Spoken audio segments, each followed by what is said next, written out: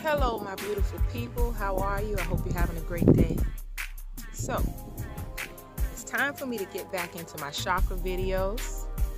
I'm out at my spot. I'm at the nature trail. It's a little busy out here today. They're driving around in the trucks a lot, so I hope I don't have too many interruptions. I don't get thrown off. I'm gonna do the best that I can. So, as far as the chakras, I did the third eye already. I did the throat chakra. And I'm pretty sure as I am going through my awakening, I'll probably come up with more or figure out more things and end up making more or repeating some of these videos. I'll probably make another third eye video or whatever. But for now, I'm moving forward. I'm going now to talk about the heart chakra. I'm not going in any specific order, not from the root to the crown. I'm just jumping around whatever hits me, okay?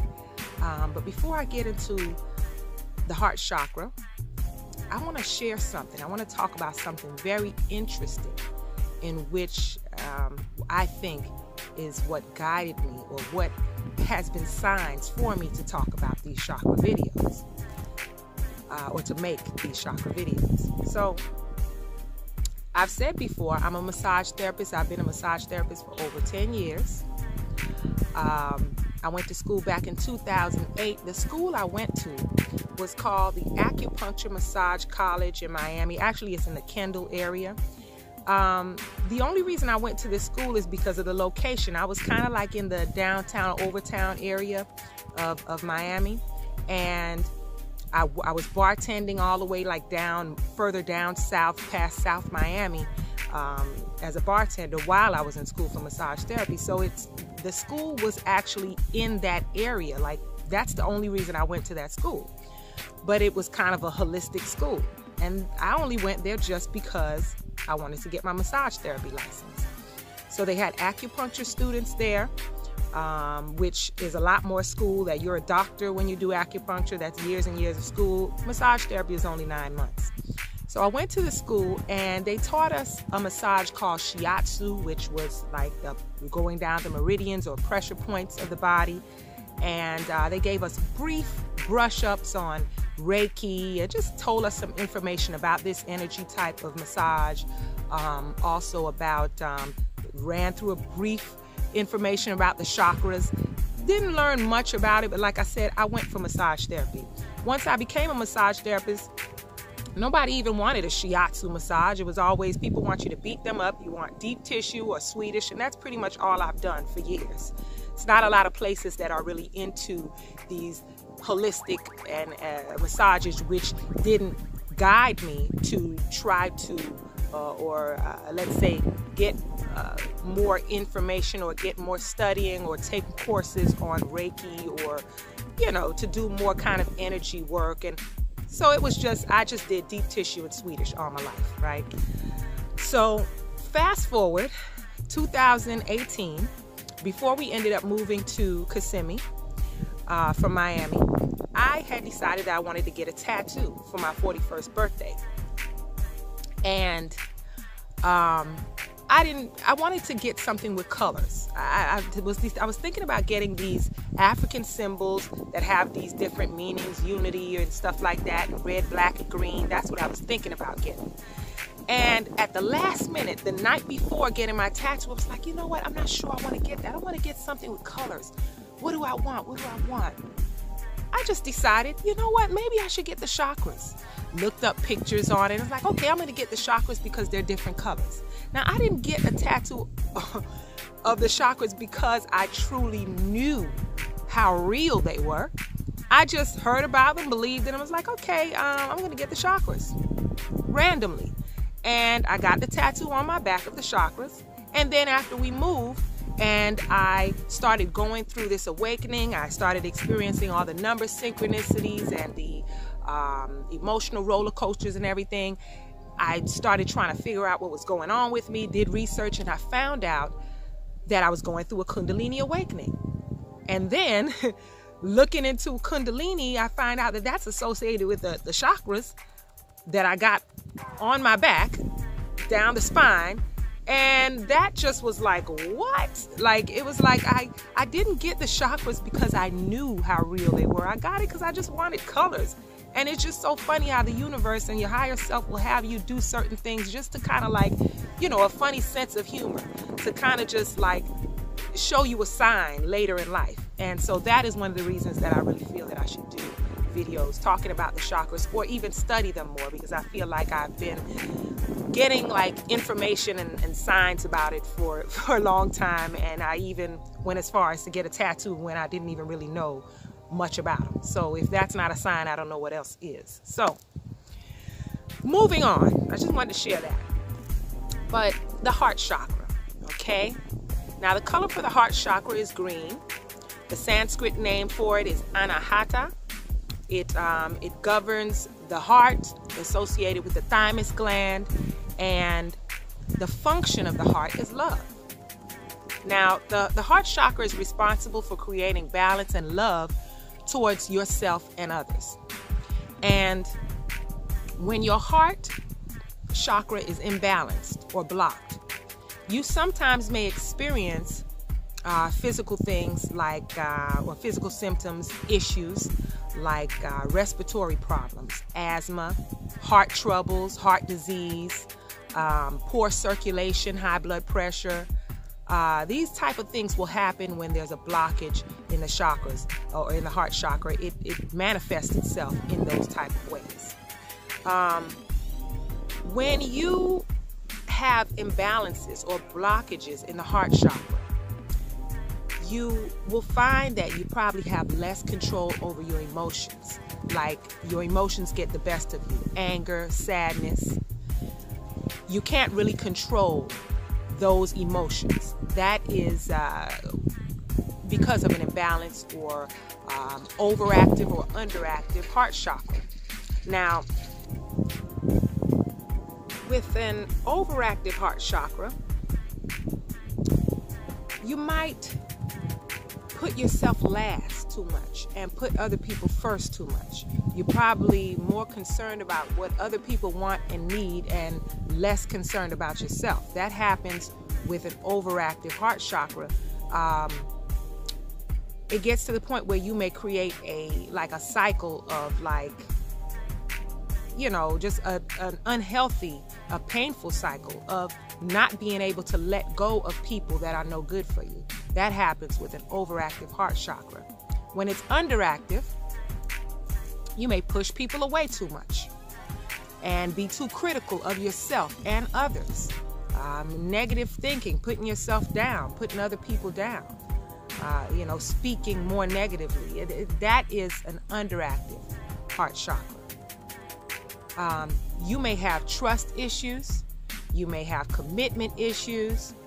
You may hold grudges too much, and you may be unable to let go of past pain and hurts and things that have happened to you in your life.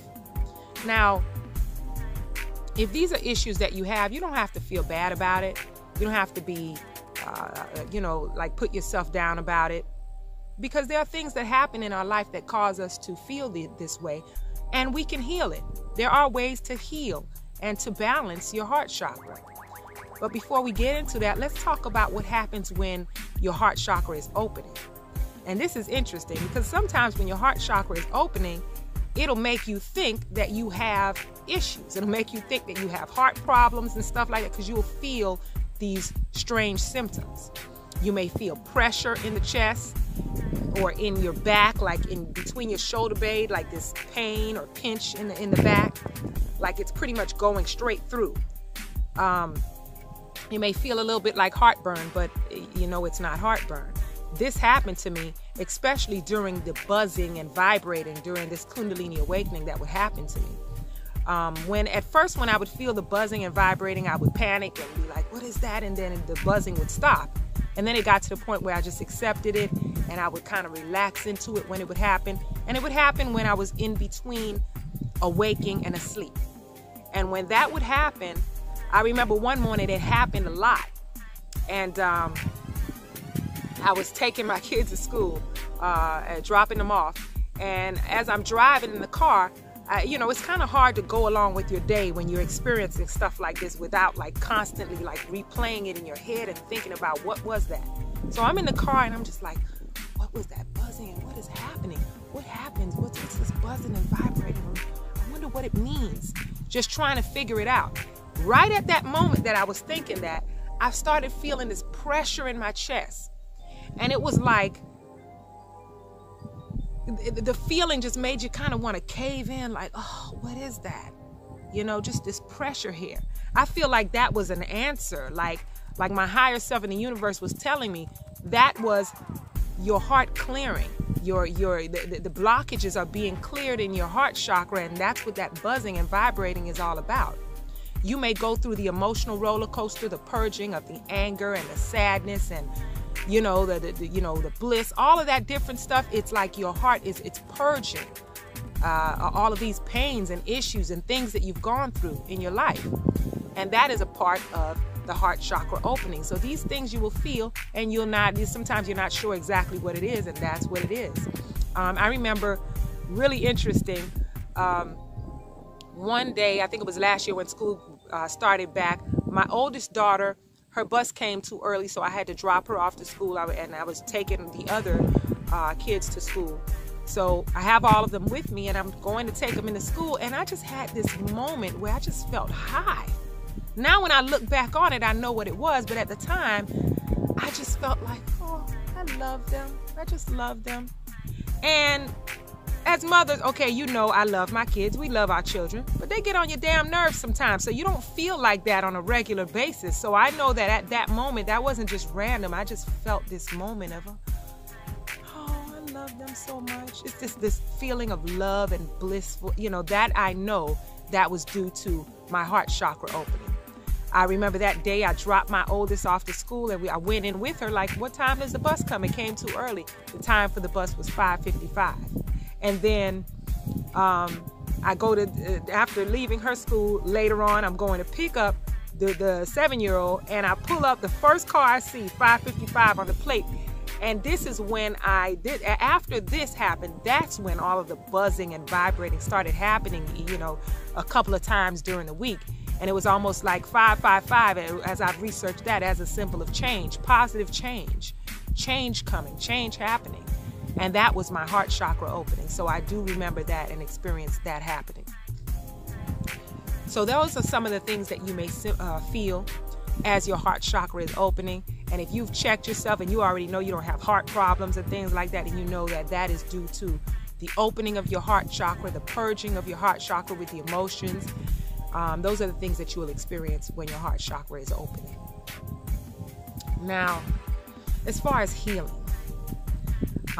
there are many ways to heal and to balance the heart chakra. For example, me and my husband, we play these frequencies. We listen to these healing frequencies at bedtime. You can find these on YouTube. They got 432 hertz, 528 hertz, which is the love frequency.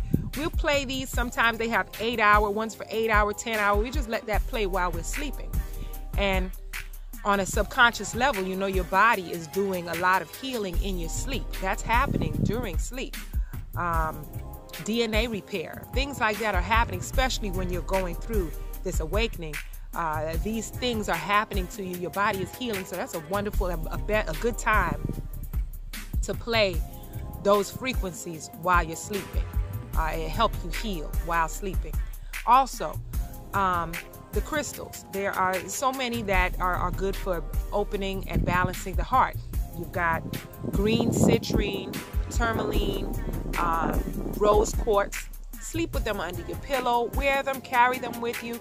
These crystals will help to open and balance your heart chakra. There are yoga poses. chest openers is what they call them. And this is something that I feel sometimes. Sometimes I stretch my chest. My husband will stretch, and I'll feel cracking right here in the chest. There was a period of time before even moving and realizing I'm going through this awakening that I had this pain on my sternum, and I would do research and look up what is this, and I ran across something called costochondritis, which is where you have like cracks in the sternum and you know, you will diagnose yourself with lots of different things, because like I said, with your heart trying to heal and your heart chakra opening, it will manifest itself with all kind of other issues that you may research and find. And that is the problem with most of these issues that people have in life. Cancers, lots of these different things in different areas of the body is due to these chakras being blocked, being imbalanced. And if you can work on healing and balancing your chakras, that will cure a lot of the problems that people have, a lot of the illnesses and issues that people deal with. But like I was saying, the chest openers, the yoga poses, there's the bridge pose, the cobra pose. If you look these poses up, you can research and look for poses, yoga poses that open and balance certain chakras, and you'll run across some that you can actually do. It takes a couple of minutes. It doesn't take a lot of time out of your day, whether you do them before you go to work or before you go to bed. Look into finding certain yoga poses, chest openers for the heart chakra, and different poses for all, for different chakras, for other chakras, to help heal, open, balance these different chakras. Aside from that, just practicing giving compassion and love. These are things that help to balance and open your heart chakra. Give more, and not necessarily just money, time, love, positive words, compliment people, smile at people, say hello. Practicing this love, that opens and balances your heart chakra. The same thing as practicing compassion towards people when they piss you off and people make you mad. Instead of fussing and ranting and raving, practice having compassion towards people. A lot of these people have issues themselves, and that's the reason why they do some of the things they do. So practice feeling for them and understanding that they have issues, and that's why they're pissing you off, rather than just getting mad. Practice having compassion towards people rather than being angry with them when they do things that upset you. Wear green, wear those stones, carry those stones, sleep with those stones. These things, these efforts will help to open and balance and heal your heart chakra. It's great to watch these videos and to listen to what people say about the heart chakras, but follow your own guidance. You know a lot of this stuff yourself. Do your own research. Get some books. Research. Look on Google and find different things that you can do to help balance and heal your heart chakra and the rest of your chakras. And I see that as I have focused on balancing my chakras and living this spiritual life, this is what's going to help you to have a positive and healthy life. It opens you up to so much. So if you can look into healing, look into balancing your chakras, that is what creates the life that you want to live. That's what creates a healthy life. So I don't want to ramble because I can go on and on and on. I really just wanted to focus on talking about healing and balancing and opening the heart chakra. My next video, I think I'm going to move to the solar plexus. I'm going to continue doing my research, and I think I'll do that next week. But that's it for this video. I want to thank you for watching.